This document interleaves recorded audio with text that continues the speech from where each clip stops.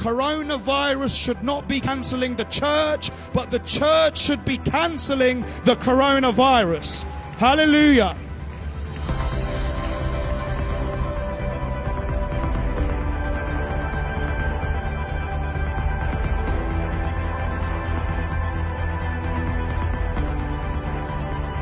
The blood of Jesus is stronger than the power of coronavirus. And right now, we address this virus. We speak to you directly. You foul virus.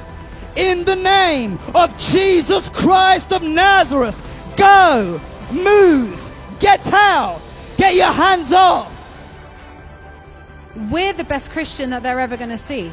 You know, people aren't going to read their Bible, you know, the unbelievers. They're not going to read the Bible. Some of them might not even come to church, but they'll see you.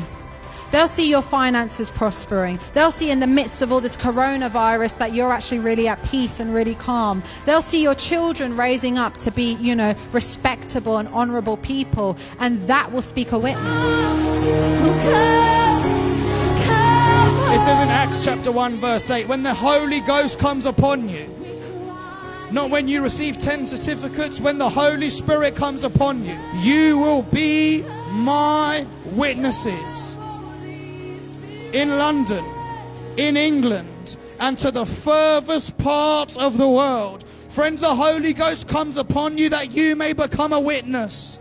That God may use you in the days, as the days go darker, that Holy Spirit may touch you. You're saying, Lord, I'm hungry.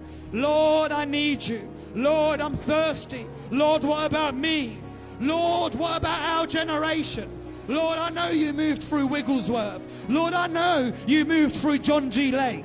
Lord, I know you moved through the Wesley brothers. Lord, I know you moved in the book of Acts. But Lord, what about me? What about my generation? What about my family? What about me in 2020? What about the millennial generation? We're just going to go out and love people. We're going to pray for the sick. We're going to share the gospel, share the hope of Jesus Christ with people. Art in heaven, hallowed be thy name. Thy kingdom come, thy will be done, on earth as it is in heaven. Give us this day our daily bread, and forgive us our trespasses, as we forgive those who trespass against us. Lead us not into temptation, but deliver us from all evil. For thine is the kingdom, the power, and the glory, forever and ever. Amen. Jesus changed my life, and I'm here to say today on Oxford Street, there is no one like Jesus. And many people say there are many different ways to God. Many roads will lead to the same destination. I want to let you know there is only one way. And Jesus said in John 14:6, he said, I am the way, I am the truth, I am the life. And no man, black, white, Polish, Asian, no man comes to the Father except through Jesus. We've just finished a powerful day in central London where believers have been mobilized, the church has been equipped, fire was falling in a mighty way.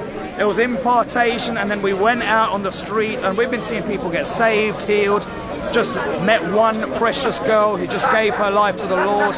It was powerful. And I said to my team, if we came here for this one girl, it was so worth it. I want to encourage the church and the body of Christ. Don't let the spirit of fear hold you back.